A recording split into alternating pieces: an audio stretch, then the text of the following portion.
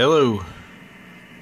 I'm gonna make a quick little video about using a manual tuner, how to tune up, and how to use a manual tuner. So I have my flex here set receiving on 80 meters, and as you can see, the noise floor is very low. That is because my antenna is currently tuned up for something like 20 meters, I think. So you see the S meter up in your top right. Let me get that to focus. Hello. You can do it. There we go. We're showing like a S1, S2 on the S meter. Very low noise floor.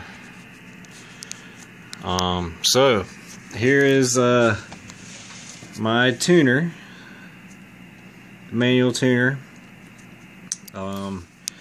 There's an inductor here. Then you have an output capacitor. It's an air variable, and a lot of times they'll call this the antenna capacitor or the output capacitor. And the input capacitor, which sometimes they call transmitter capacitor. Alright, so you also have a range selector. This particular tuner will do 3000, it has a 3000 watt range or a 300 watt range. Peak or average, on and off, just turns on and off the meter. One thing about manual tuners, you don't have to have them powered up for them to work. They just are an LC filter and they just work. So you put it's a little dark. Let's see, there's your coax switch. You can have direct, which is like bypassing the tuner, or tuned. I'm on the balance line antenna here. So the first thing I'm going to do is I'm going to adjust the capacitors. Just choose one. Like this. And you can hear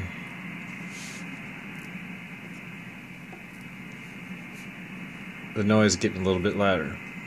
I'll show you, actually I think a better idea would be, I'm going to put the caps right in the middle. Okay?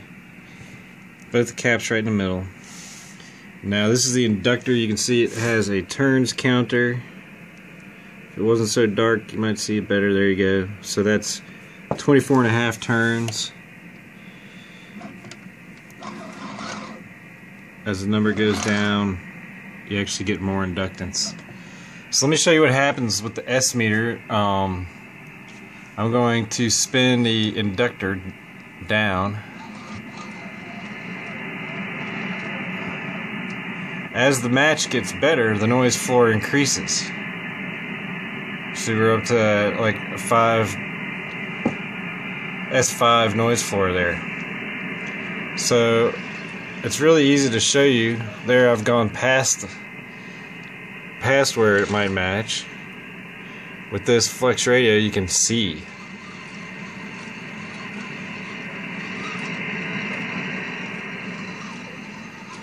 So what you want to do is you peak the noise.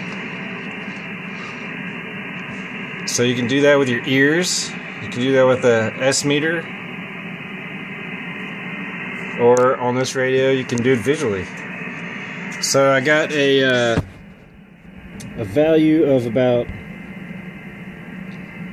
18.6 or so on the inductor. And that's just counting the turns. It's no real electrical measurement, it's just turns counter.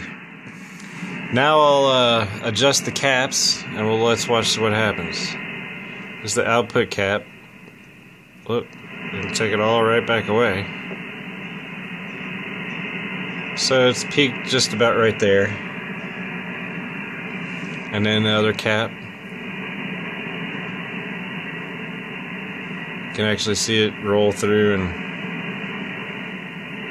alright, So there it's peaked. Okay? That's 5. Alright, so then the final step is to put some RF into it. And on this radio, I just throw a carrier with the tune button. Alright? A lot of people have heard tune up into a dummy load, tune up into dummy load. Well, they're talking about amplifiers. You can't tune an antenna tuner into a dummy load. That doesn't work. So what you do when you're tuning up an antenna tuner is you just put in just enough RF to show you what you need to see. It says high SWR. I'm going to turn my drive down to like 15. My meter says 10 to 1. And then you can see here showing a lot of SWR on that. So then you just play with it a little bit. You've got it close. Look, I'll turn that output cap a little bit and it comes down. Showing 2.5 there. 2.5 to 1. Let me turn the input cap a little, see what we get. If you start going one way and it gets worse, then don't go that way. Just kind of lower that reflected needle as much as possible. I'm gonna need to work with the inductor and everything here. And you know, this antenna just may not want to tune up real good in this one spot. Sometimes that happens.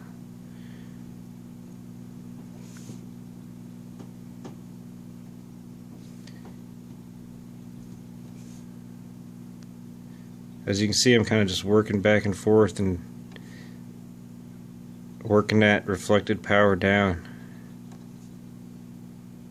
This one's a little touchier. I mean, that's really a good match. See, that's under 2 to 1, about 1.6 to 1 right there. I'm putting out about 10 watts here. Nobody's on that frequency, so I'm not going to bother anybody. But you just want to work that reflected needle down. I'm going to do the inductor now.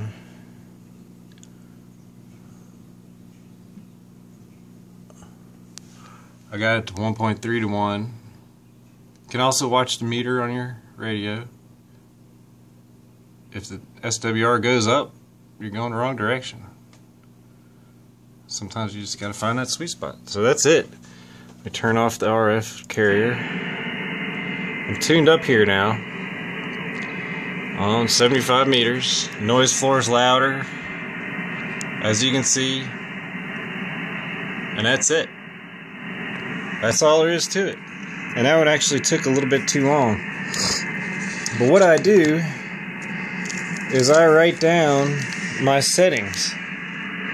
So here's my first capacitor, the input capacitor. There's the bands that I work this antenna on. There's the input capacitor, the output capacitor, and a turns counter on the inductor. I write that down and it gets me close, you know. It's not always gonna tune up exactly the same every time, and sometimes depending on where you are in the band, you'll be a little bit higher, a little bit low. This says for this antenna on 80, 95 on the input, 33 on the output, and 19.9 on the inductor.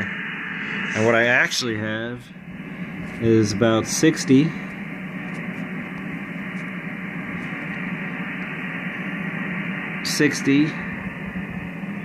about 32 or 33, and 18.6 and a half. So it's a little different, but if I would have put these numbers into my tuner, I would have been close. And it saves me from peaking the noise and everything. I could get close with that, and then after you get close with that, you just put your tuning RF carrier in there and just lower the SWR. If you don't have a tune button that sends a single carrier out that you can adjust the power on, you can put your radio in AM mode, and that will send a carrier. In AM mode, you have a carrier, and it's usually for a 100 watt radio you have about a 25 watt carrier, so that's a reasonable level to tune the antenna with. You can turn the power down a little bit more than that if you want, but full power out in AM with a 100 watt rig is usually about a 25 watt carrier. If you have your microphone hooked up and you're in AM mode and you key the radio and you're transmitting, then your microphone is going to pick up whatever audio it hears, and it'll be transmitting that audio in AM mode. So if you want to be just a carrier, then unplug your microphone, put it in AM mode, hit the transmit button, and then do your tuning. Turn off transmit, switch back to sideband or CW, whatever, and then go and hook your microphone back up. If you're a CW guy, then all you need to do is just use your paddle, turn the RF back, you key down the keyer, and tune the tuner. Pretty simple. So that's it. That's all there is to a manual tuner. The big deal is just play with it. Don't be afraid of it. It can't hurt you. I really love manual tuners because once they're set, they're set. If you're on a frequency and you set your tuner, it's not going to change unless you change it. So I've had automatic tuners in the past.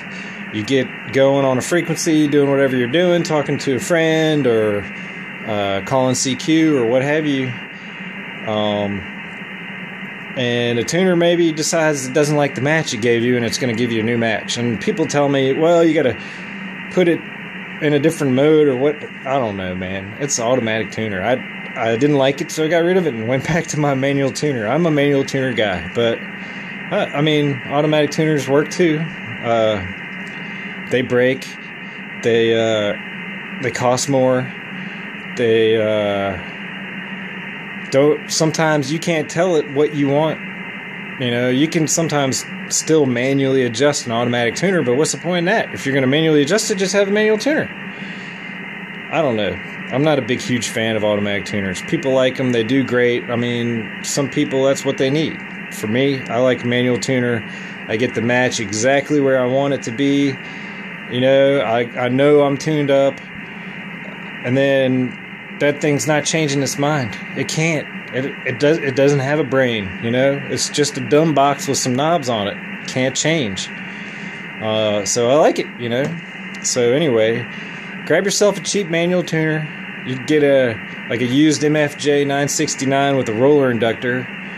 I'd prefer a roller inductor if I was going to use a manual tuner. Tapped inductors are okay, but then you're limited on the inductance you can select. With a roller inductor, it's continuously variable throughout the range of the inductor itself. So instead of where a tapped inductor, you've got, you know, 8 or 10 inductances that you can use with your capacitances. It's just not as versatile. So you may not be able to get that match. And that's a lot of the way, very similar to how a lot of automatic tuners work. You got a selection of inductances. The relay is clickety-click-clack, and there's your induct. It says, okay, we're going to go with this inductance, and then it's like clickety-click, and all right, there's our capacitance. Well, okay, it's not continuously variable, and you can't control it, so it is what it is. You know, some people like it, some people love it. They say it's faster, blah, blah, blah. Write your numbers down in a little book, dial them in, throw a carrier, touch it up, go on with your life. Doesn't take that long.